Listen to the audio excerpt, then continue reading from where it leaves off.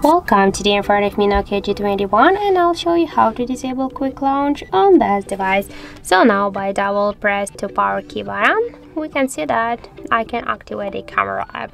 If you wanted to disable this quick launch from the power button, you should launch this the settings application, and after that tap here on the system section, then just click here to the gestures, and here just tap after that to the power, not to the power menu, sorry, to the jump to camera.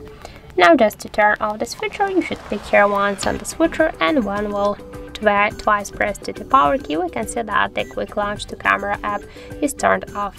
So that's it. Thank you for watching, and if you find this video helpful, don't forget to leave a like, comment and to subscribe our channel.